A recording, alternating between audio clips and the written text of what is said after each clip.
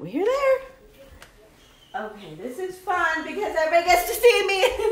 Mom, okay, we're live. Hi, everybody. Trinity's not here. This is why it was just an awkward little live introduction moment. But, okay, this is Unraveled Hearts Bible Study. I'm back at my table. I want to welcome you. I want you to plug in. I want you to get your Bible. I want you to get yourself away from the kids, from whatever it is that's distracting you, so you can plug in with us right now. I guarantee you that you will learn something. You will learn something tonight, and hopefully it'll be helpful. And also, if you're ever in the La Feria, San Benito, Harlingen area, you are more than welcome to join us. We have dinner, we have discussion. Just come. And you will find all the details on the page where you're watching us from. They're there, and we're like constantly giving you the address and where we're located and all of that, because we go from place to place. We're like the Bible gypsies. So I want to encourage you to be part of the group and join us. Now, if you're too far, or for some reason you just can't, sickness or what have you, this is the second best thing. So, but watch it through so that you are learning and you are growing, because that's what the Christian walk is about, that we grow, that we not stay the same. So I want to encourage you to do that. We're going to start with Proverbs 10, and we are finishing number 16. One thing I didn't mention is Shania is hosting tonight. I'm super excited. She got her new apartment, and she has a little home with her babies, and she just really had a spread for us and made really good food, and we're so thankful. So thank you, Shania.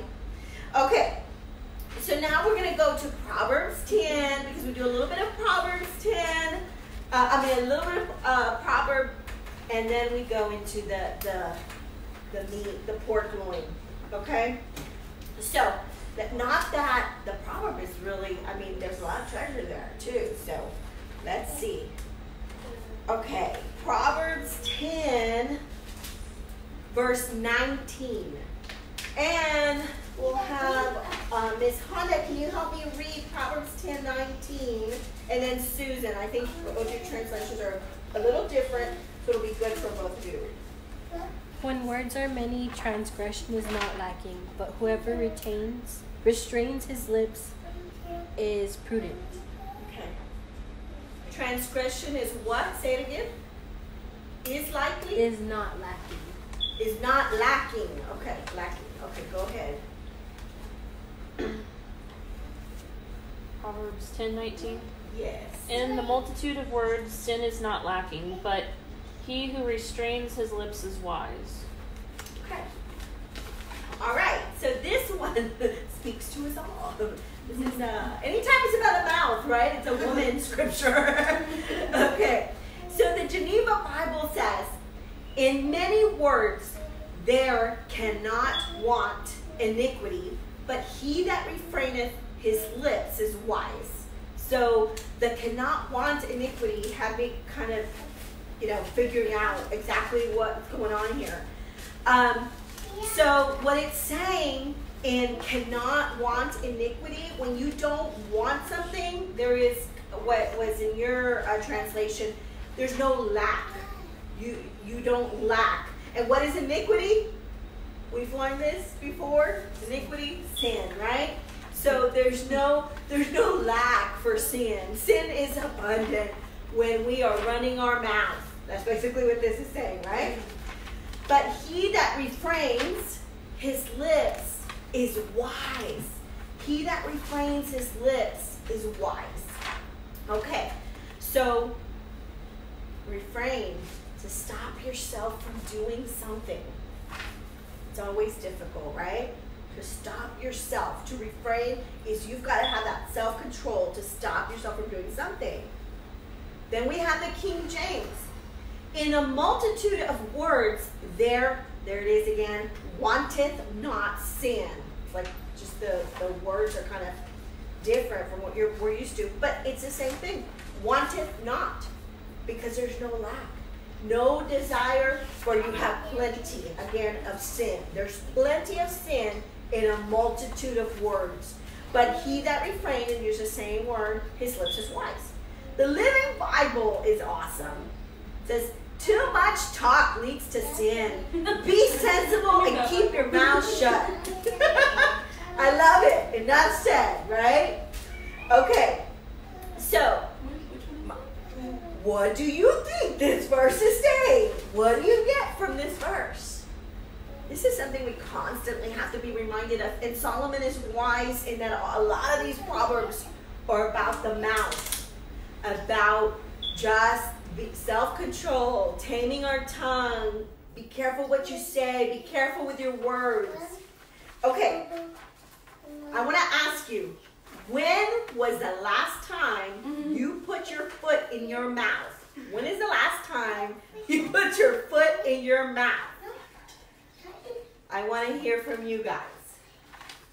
Just say it. Just tell on yourself. Free up some women. Let the chains break. I did it. Today. So what do you think? When was the last time you put your foot in your mouth? You guys are so awesome. Because I put my foot in my mouth quite a bit. The other day, Okay. I tried to give parenting advice. Oh, Lord have mercy. But it was out of like the love of my heart. It had to have been. I was like, because I'm reading a book called How to Bring the Leader Out of Your Child, and it was great information, but I just didn't finish reading it. One of my mom friends, she's a lot older than me, she said something about her kid, and I don't remember exactly the situation. I just know she said something, and I was like, oh, well, you shouldn't do that. Like, it kind of just slipped, and I was like, maybe you should try. Oh, dear. And, she let me have it. Amberlyn, let's go. Like, Clearly, we're not appreciated here. it's like, you've been a mom for like 2 minutes. It's actually been 6 months. Yeah, like, I'm so sorry. Yes. But yeah, that was. Yes. I meant it out of kindness, but. I know, you were just trying to help, honey. One day, 20 years from now, you'll be able to give advice. Okay. How about this? Describe a time your talk led to sin. Describe a time that your talk led to sin. I love your thinking face. It's classic. Come on now. Think of a time that your talk led to sin. Because as women, we fall into this trap. And we allow the floodgates to open before we think, process, and allow Holy Spirit to speak through us. And that can lead to sin. I think sometimes it's not necessarily what I say, it's the tone I say it in and the heat behind it. You know, I'm like, okay, don't get so upset, just say it kindly. The how. Yeah. I often, that's it. It's not what you said, it's how you said it. Okay.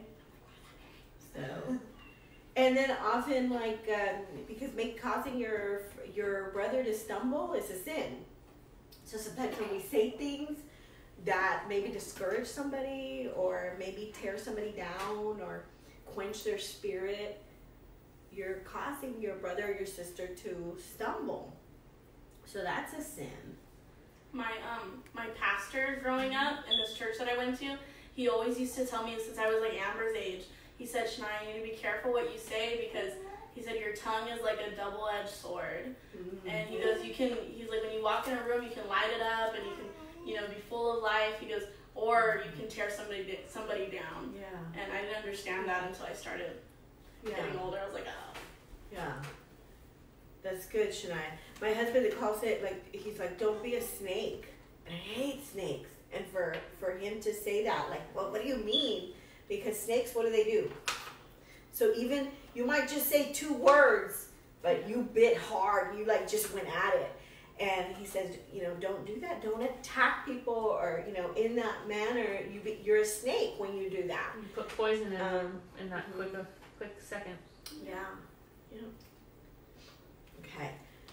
Here's another question. When is it most difficult for you to stay silent, even though you know you should? What do you opt for? When is it most difficult for you to stay silent, even though you know you should? When you know you're right. Yeah.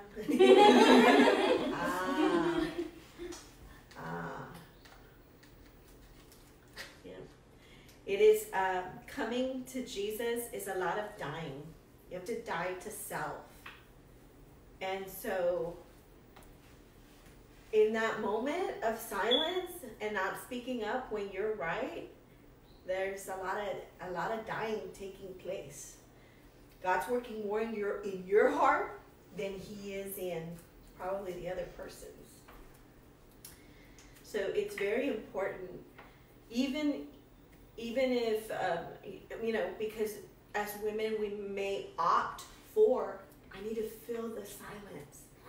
I need to fill the space with words, or I'm right, so I need to say it.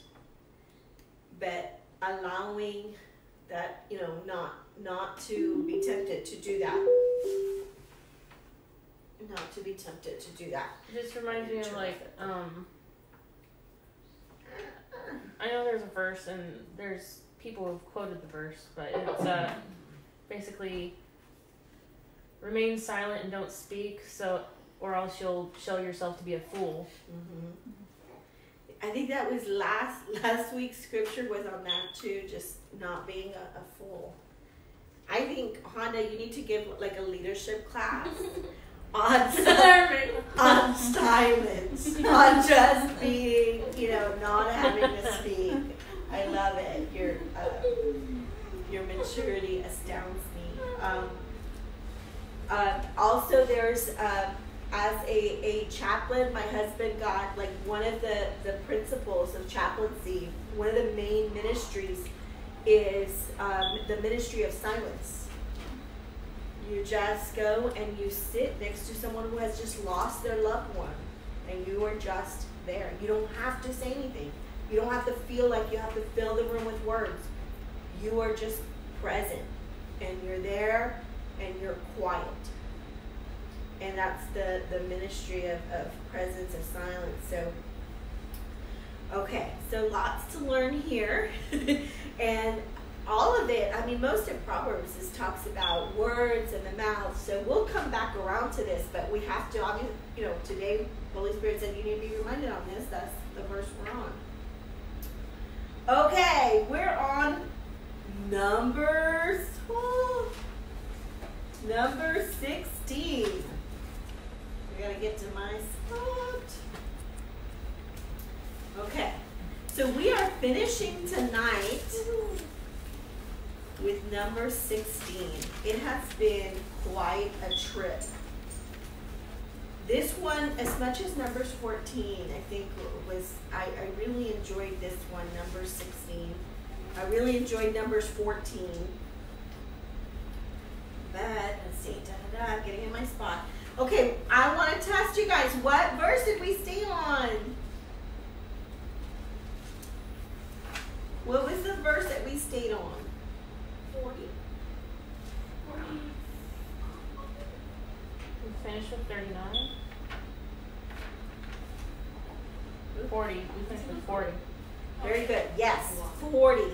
So we're at verse 41. Okay? Let's go. 41. Okay. Let's pray. Let's pray.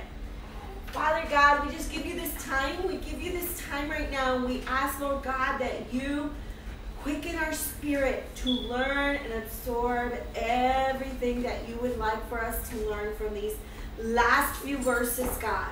As we get to the finish line, God, this chapter just be solidified in our spirits.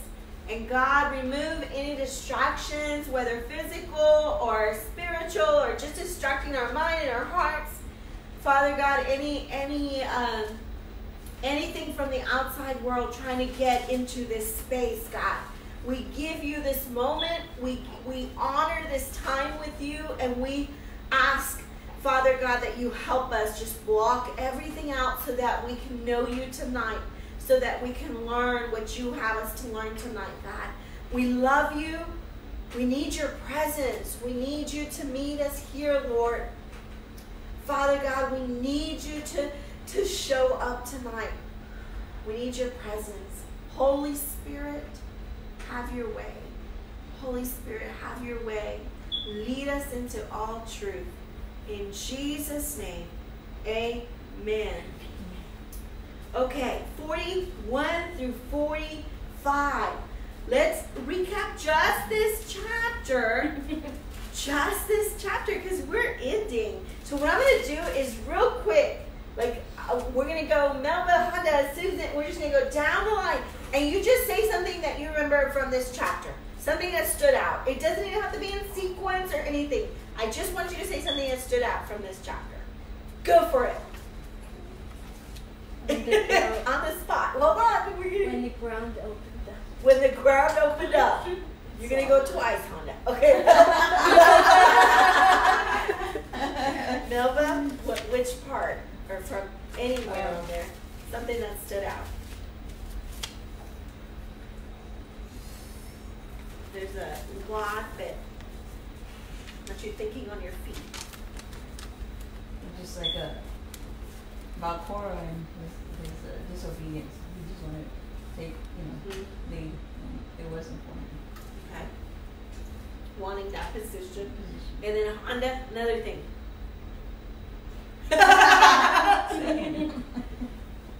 The ground opening up, that was very Hollywood. What else? What else stands out from this chapter?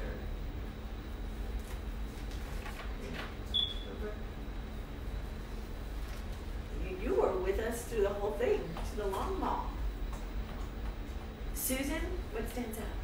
The 250 who were carrying the incense being burnt up by God, and then the censers they had were turned into a covering for the altar. They're made from bronze. Yeah. Rosalinda, I know you were there just last week, but is there anything that stood out from last week? No, it was that, like when they take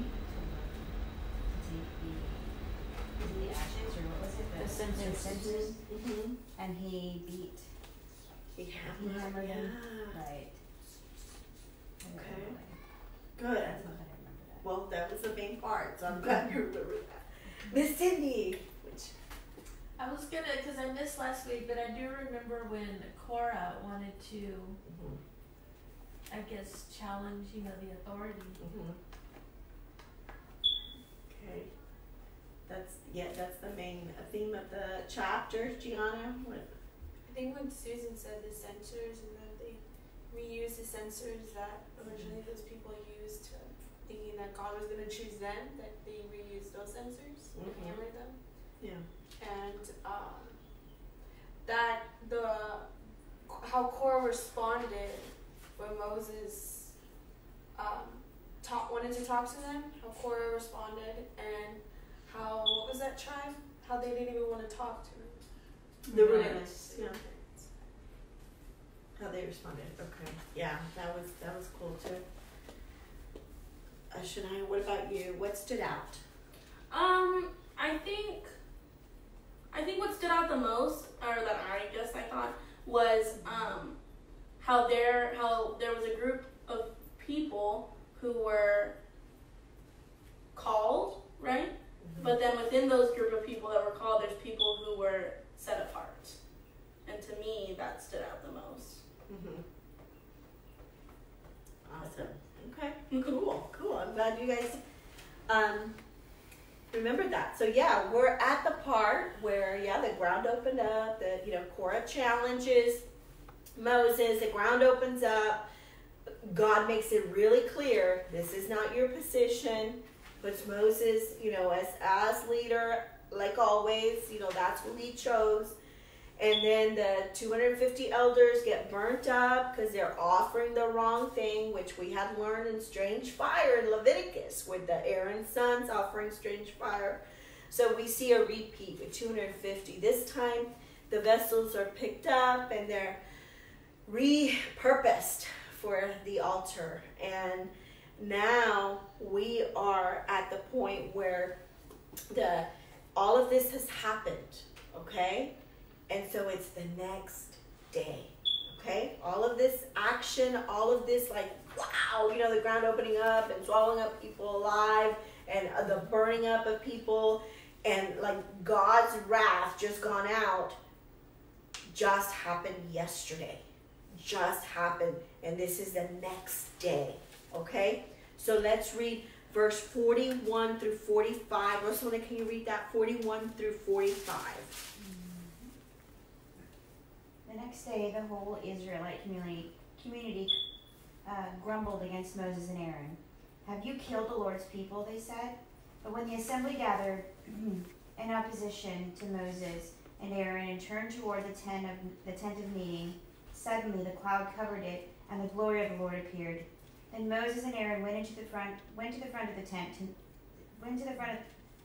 of meeting, and the Lord said to Moses, "Get away from this assembly, so I can put an end to them at once." And they fell face down. Mm-hmm. They meaning Moses and Aaron. Mm-hmm. Okay, so this stuff has just happened yesterday, and they go up and they say, that they're back at it. They're back at it. The very next day, complaining and harsh accusations start flaring from the mouth of the congregation, from the Israelites. Okay? First of all, I'm going to break it down, but I want you, do you see what's going on here in what Rosalinda just read? Can you just say it, just what just happened, just what she read? Just put in your own words. Can you do that? So Moses and Aaron. The community is complaining, asking if they killed the Lord's people. If they're the ones who did it, right? Or they're the ones at fault? They're asking. Well, they're not asking. They're saying. Okay, so this is what's going on, right? And so, go ahead. And God's presence comes down, shows up. Yep. God is there, and all of them are seeing it. The presence of God over the tabernacle. And he says, and he's like, "Step back so I can get rid of them." And Moses and Aaron fall face down. Who is he talking to? Moses and Aaron. And what do? They fall on their faces. Fall on their faces. Okay, so this is what just happened. Now let's, So they can't see what's happening? He doesn't want them to see? What do you mean? How does he tell them to get away? Yeah. Because he wants to. He's going to annihilate annihilate them. He doesn't want He wants Moses and Aaron to step aside so that he's going to kill everybody. He can wipe everybody away. But they usually, they always fall face down, in reference to him, to God's presence. So they just fall face down. Yeah. So this is the very next day, complaining. These harsh accusations start flaring. Even as we become more familiar with these guys and have discovered that their thinking is off. I'm talking about the Israelites. Their thinking is off. Their emotions are not harnessed. Their reactions are incredulous, right? Over the top. Their behavior unacceptable. Their foolishness and ignorance dictates their words and action. We must admit that they still shock us. This was shocking, when you read it and know that what just happened yesterday. That was yesterday. Yeah. It's not oh, do you remember when? No, it just happened. It just happened yesterday. It reminds me of when Gianna, I keep going back to the story when Gianna was little, and I would say your dad's gonna kill you. Just change your attitude quick. She's crying. She's little. And she's trying. My thing is your dad is gonna be upset. And you know this before because he was upset with you not too long ago. So you should remember that and not want that moment to reoccur. But this is what happens. They're children, right? So at this point, not sure if it's because, wow, how dare they, you know, the audacity, or if the shock comes to how similar we are to them. No matter how disgusted we are with them, when the dust of those emotions settle, we catch a glance of ourselves looking right back at us.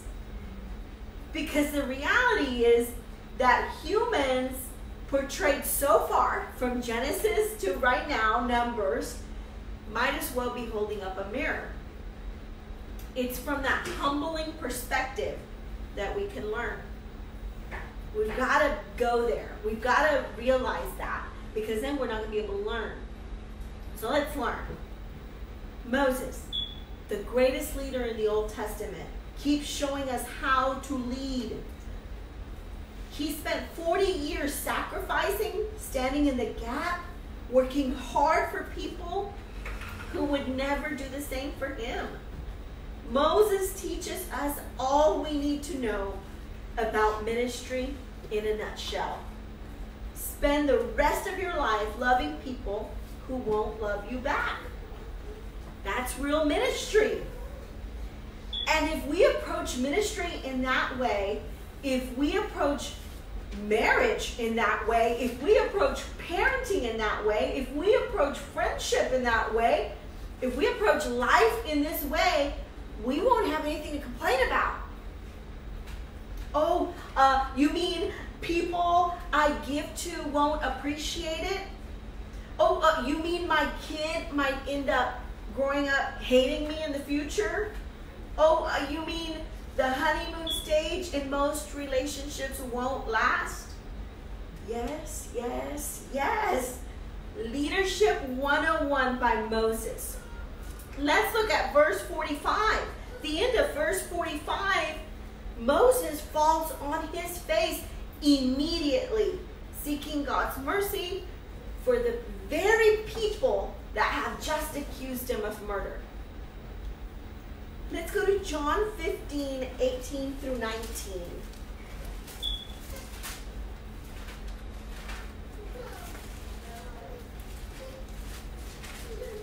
John 15, 18 through 19.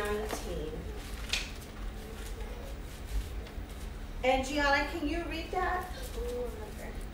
When you get there. John chapter what? 15, 18 through 19.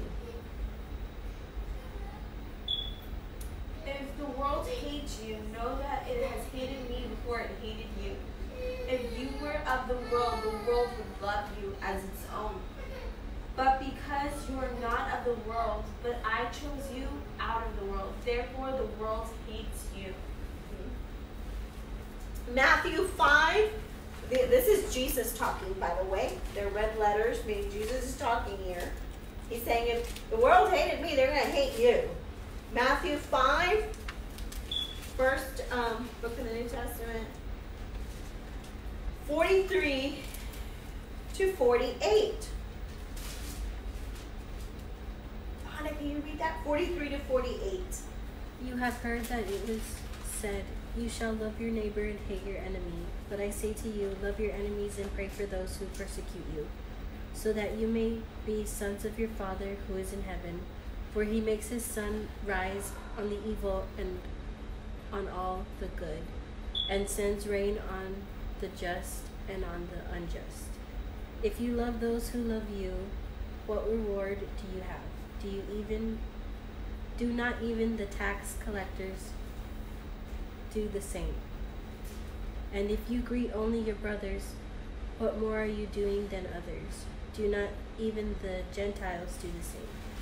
You therefore must be perfect as your heavenly Father is perfect. Right. So that last verse I like because it's, well, I'm not perfect. Nobody's perfect. Well, Jesus is saying, be perfect as my Father in heaven. You shall be perfect just as Father in heaven is perfect.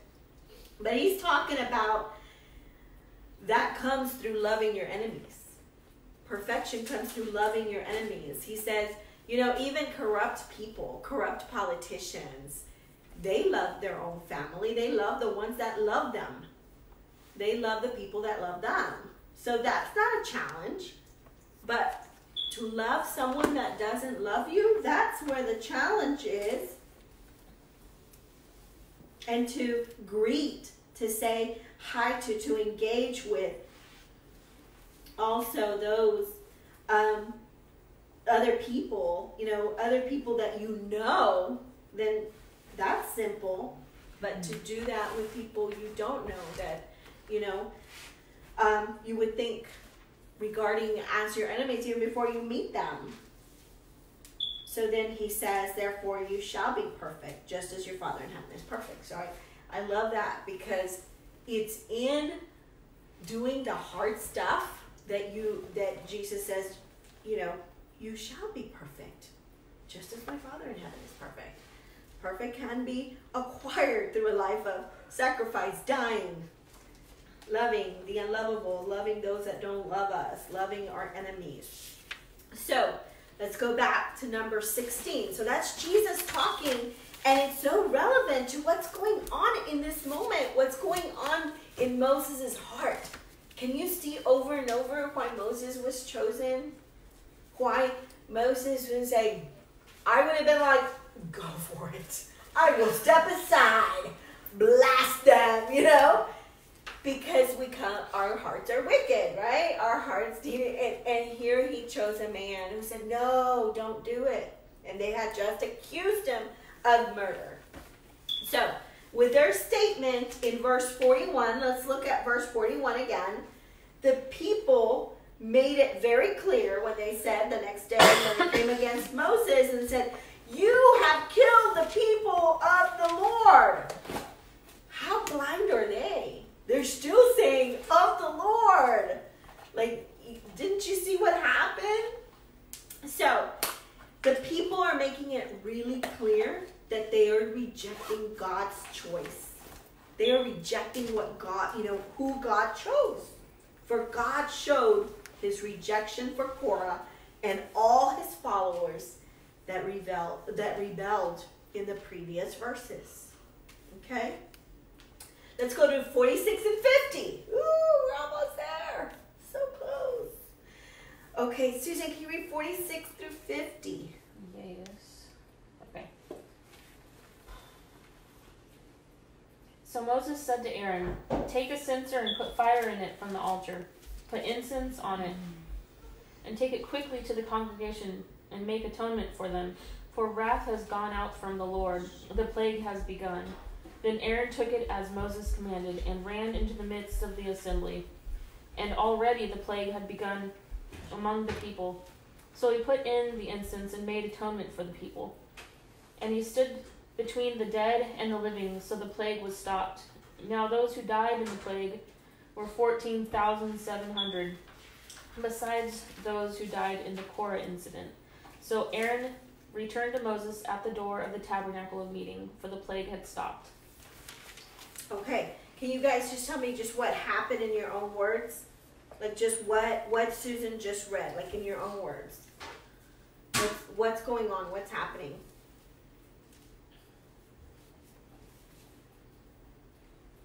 What's happening? It's not, I know it's scary for you to just say it, but just say it. It's right there. What just happened? We just read it. There was a plague. Uh-huh. Because what's happening? A plague took over, and then what's happening? They were dying and People Moses dying? stepped in. How did Moses step in? What does it say? He said, Aaron, take a censer Mm-hmm. and go out and atone for the people, because the plague has already started. Okay. Okay. And how many people died? 2,700. Okay. Okay. I'm confused. Okay.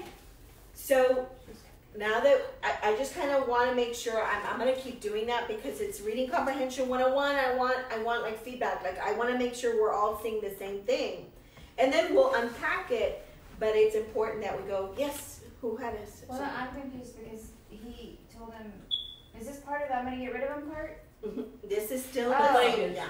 Oh. It's continuing Okay. the same what he just said. Step aside. Uh-huh.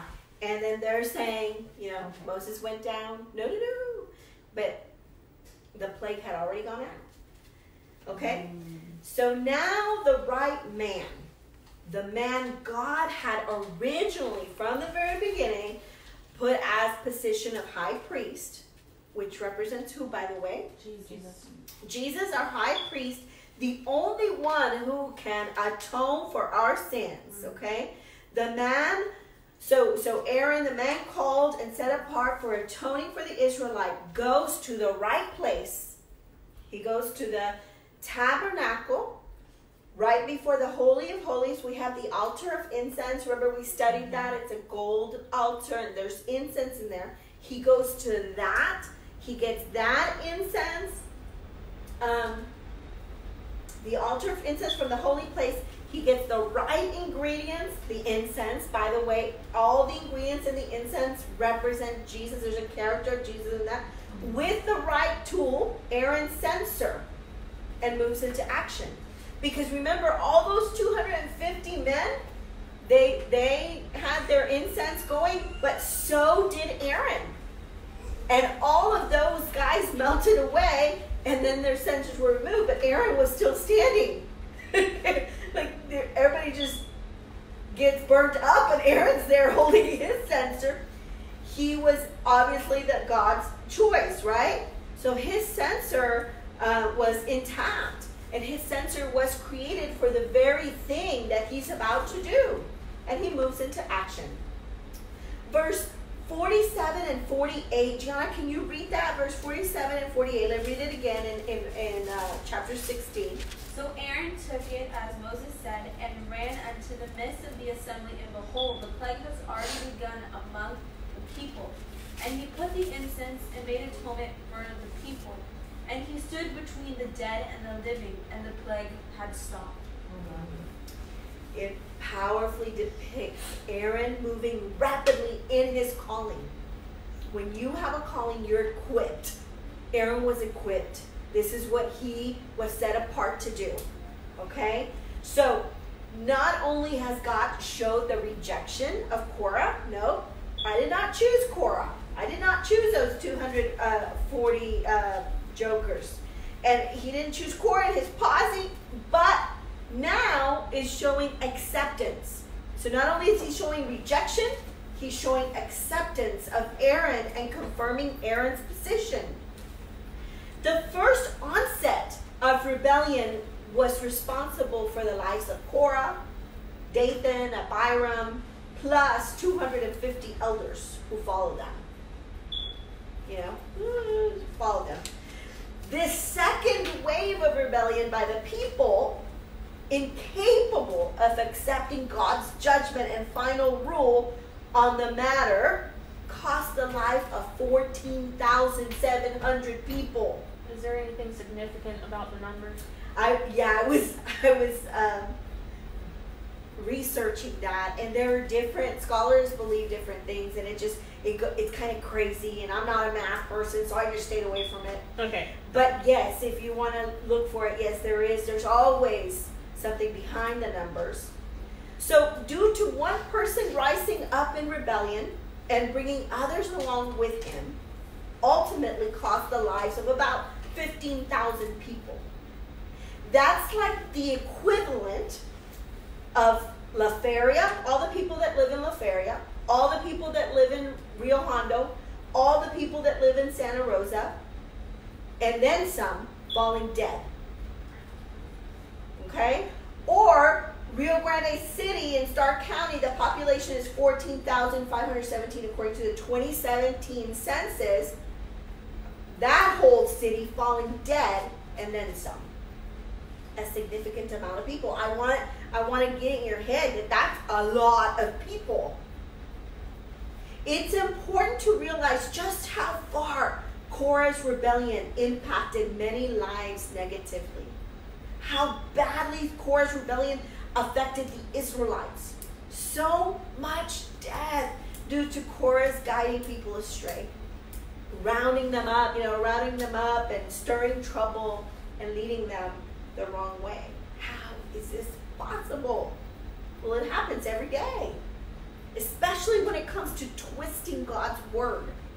Just look at how others have led people down the path away from this throughout history, truth and away from truth and into condemnation and even death. Ellen G. White, she started the Seventh-day Adventist cult. Charles Russell, Jehovah's Witness. He started the Jehovah's Witness through visions and what he thought, aside from the Bible, what he thought people should do. Joseph Smith, David Koresh. Joseph Smith is Mormon for the Mormons. David Koresh, Branch Davidians. Jim Jones, the People's Temple was his ministry.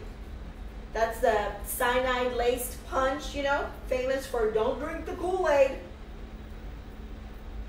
So another important point not to miss, I want you to get that, right? That deception is still happening. And the sci-fi author who made Scientology. Yes, forgot to add that, Scientology. Yes. It's just a guy who wrote a book, the sci-fi book. And he said the money is in religion, so he made a religion. People made a book out of that, of principles and religious laws from that book, and a whole religion started, right? So all of this, it is still very easily, Korah's rebellion is still very easy. We saw the spirit of Korah. As women, we see that in Genesis, but also the spirit of Korah is alive in how there's deception and how people want to move people away from the truth and twist God's word and deceive them unto the point of death. Another important point not to miss is the use of power of Aaron's censer, the censer belonging to the right man versus the other 250 censers that were not acceptable to God. Aaron's censer held the holy incense from the holy altar instructed by God to use, for this was the only way to come into his presence. What does that represent?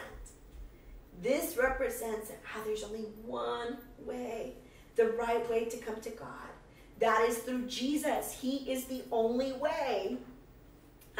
The world will try and give you 250 ways, so many ways, but just like those censers holding the counterfeit incense, these are ways not acceptable to God. Don't fall for the counterfeit Jesus. Let's go to John 14:6. This is the words of Jesus.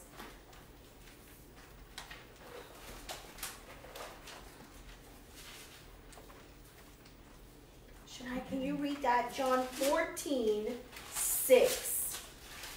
Jesus said to him, I am the way, the truth, and the life. No one comes to the Father except through me. There it is. That is Jesus saying no one comes to the Father, to the presence of God, except through me.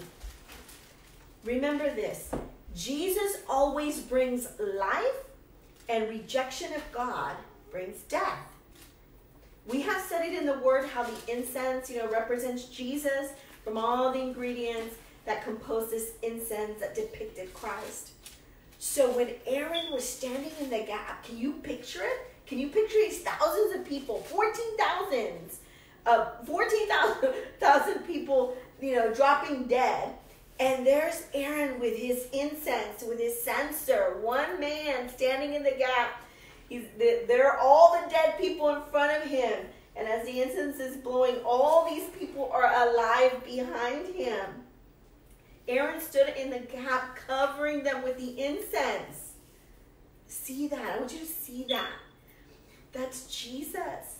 He, in essence, was covering them with Jesus. We must be in Christ. His blood that covers our sin and cleanses us from freeing us from death and frees us from death. Also, the Bible tells us, and we studied this at the beginning of this chapter, is that incense is like the prayers of the saints. So lots going on here. There's a lot of symbolism, a lot of things going on. Aaron standing in the gap for the Israelites, stopping death at its tracks, represents exactly what Jesus has done for us. Let's look at Hebrews 2. Paul backs this up, and Paul explains this in Hebrews. And Hebrews is right after 2 Timothy. Let me go back here. Hebrews 2.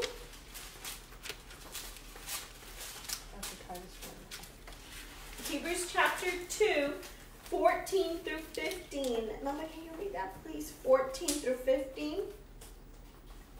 Because God's children are human beings made of flesh and blood, the Son also became flesh and blood.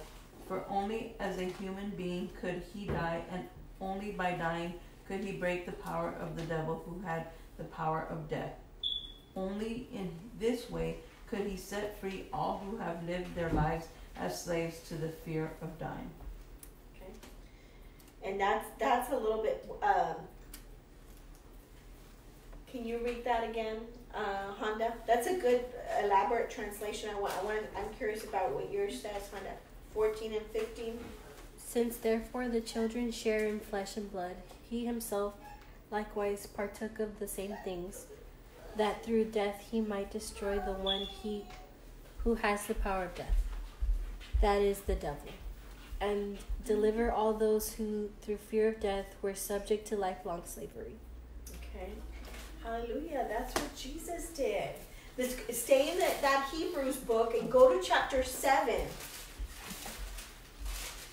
Hebrews 7, 24 through 27.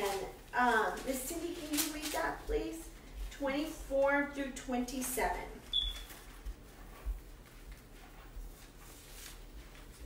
But this man, because he continueth ever, hath an unchangeable priesthood, wherefore he is able also to save them to the uttermost that come unto God by him, seeing he ever liveth to make intercession for them.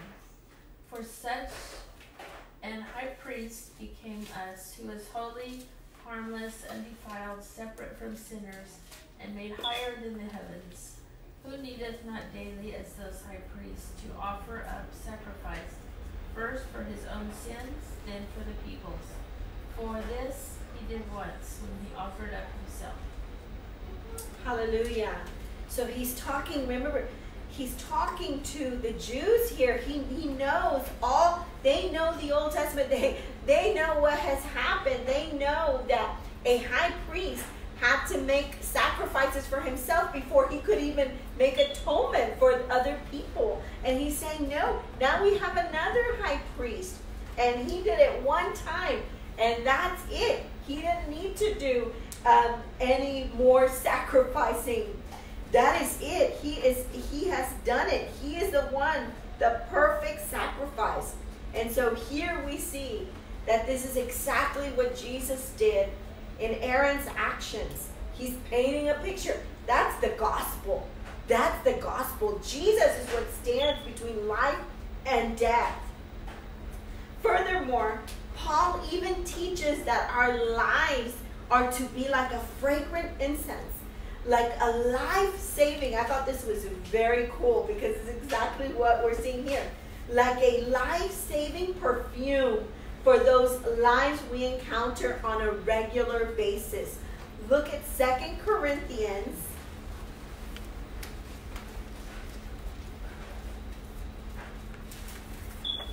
Second Corinthians 2, 14 through 17. 2 Corinthians chapter 2, 14 through 17. And Shanae, can you read that, please? As soon as you get there, no I was asking Jenna why the perfume? Well, we're gonna see how it reads, and then we'll. What is it? 2 Corinthians what? Chapter 2, 14. Acts, Romans. So people are still getting there. You're okay. Okay, so the second Chapter 2, 14 through 17. Oh, now thanks be to God who always leads us in triumph in Christ, and through us diffuses the fragrance of his knowledge in every place. For we are to God the fragrance of Christ among those who are being saved and among those who are perishing. To the one we are the aroma of death leading to death, and to the other the aroma of life leading to life. And who is sufficient for these things? For we are not, as so many, peddling the word of God, but as of sincerity, but as from God we speak in the sight of God in Christ. Okay. So Paul was a genius, bless his heart, and sometimes it's hard to understand what's being said, right? So here he's talking about how our lives should be that sweet smelling aroma, just like incense. My dad, because of the generation right in the 70s, instead of candles, they used a lot of incense to make the place, smell good. So this is what he's talking about, that we are to, and this connects back to the incense here, life-saving incense, right? That we are to be this smell, that our lives ought to be guiding people to Jesus. Like it should be a sweet aroma of life. I'm going to follow that person because they're going to point me to life, to eternal life, to Jesus, right? And this is basically what he's saying. And then in verse 17, he adds this. He says, we're not selling the gospel, for we are not as many. So even back then, there were people that were like salesmen for the word of God. But in sincerity, but in truth, and with a pure heart, but as from God, we speak in the sight of God and in Christ. So he's talking about this, and he's unveiling a lot of truth about the gospel and how Jesus connects. He's connecting the dots for us in the Old Testament, in the tabernacle, to help the Jews, help the people who got this, understand that Jesus came and he died for us. But yes, that's what that talks about, the life-saving perfume, that your life, so maybe you can't give the best parenting advice, but the way you treat people, the way your countenance is, the way you treat your children, the way you love them, the way you care about life and others, should want her to know. Like, I want to know about you. What is it that you do? Tell me. Something should attract them, because there should be life, this sweet-smelling, life-saving aroma around you. That's what this is talking about. And it connects here. So it's just in this beautiful, dramatic scene. You can just picture it. Like, I can just picture the camera, like, zooming. Like, it's far away, and you just see, like, Aaron with his sensor, and all these dead bodies, and then all these people behind him, and then the camera zooms in, and end scene. Like, it just ends right there. This chapter ended beautifully right where it needed, reminding us back where we started, that we need Jesus. The gospel. That it led us back to Jesus. It led us back to the gospel. Okay? So we ended here another chapter. Now, we're just going to summarize it, and we're going to pray, because this is awesome. We're done. All of the things we learned. How many verses does chapter 16 have? 50. 50. Okay. So we broke it up in 11 weeks, right? 11 sessions. 11 Bible studies. I never know how this is going to go down, okay? It's not like I set out to, we're going to have an infinite number of Bible studies. I don't know. There's chapters that we'll just breeze through. There's some that whoa. And this one had a lot of stuff. This one showed us the Spirit of Korah, right? It showed us about the Reubenites. So it showed us about the walking versus the running, who we walk with, who we're supposed to walk with, who we're supposed to run with. It taught us that. What else did it teach us? We went through about vessels, that we are holy vessels, separated for His purpose, set apart. That we're not to be prostituted. It sounds harsh, but we're not to be prostituted for the things of the world, the gifts and everything that He's put inside of us. It is for His kingdom. It is for Him. Okay? And then Korah's response. We see how people respond differently. A response from Korah, a response from the Reubenites, you know? Reubenites are like, beep, beep, beep, beep, you know? And just, no, we're not going to talk to you. And Korah was like, okay, well, you know, they went through the motions of everything that Moses had said. We see just everything unfolding. Moses trying to be patient, losing, you know, that was the last straw, the way the Reubenites talked to him. We see that Aaron was chosen when he was a hot mess. When he was building a golden calf and they were having orgies and all this stuff around this golden calf, God said, I'll pick that one. You know what I'm saying? It was the fact that God chooses us from even our past. Even in our hot mess, He sees what's inside of us, what He can use. And He's now, I choose that person. I choose you. In spite of what, excuse me? Saw the potential. Yeah. And when you are chosen, that, and we freeze up. We let our past a lot of times dictate our future.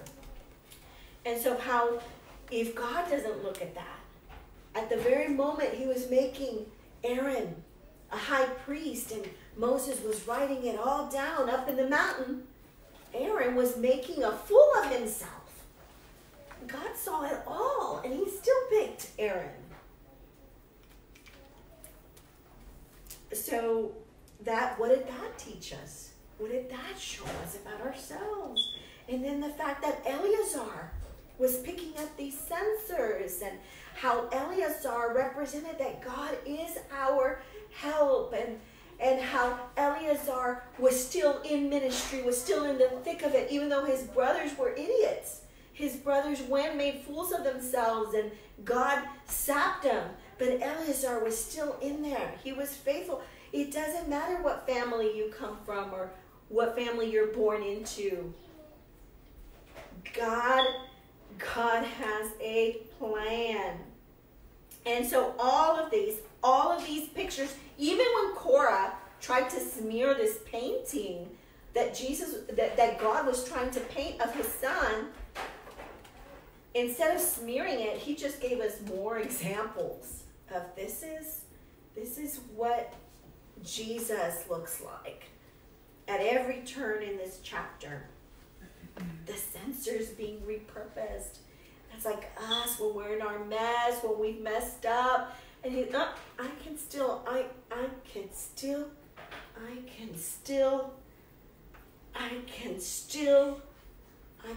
use you. But you gotta let some things go. You're gonna get some things out of you on this altar. You're gonna have to surrender completely. We see that. We see the goodness of God in this entire chapter. His love. We see servant leadership at its best. We see Moses teaching us over and over how to lead people. Even though they don't love him, they don't appreciate him, they're ready to kill him. So we learned a lot in this chapter. It speaks volumes at every turn. We're gonna pray, and Honda, if you can very carefully, just take us off live. All you have to do is go around it, take us off live.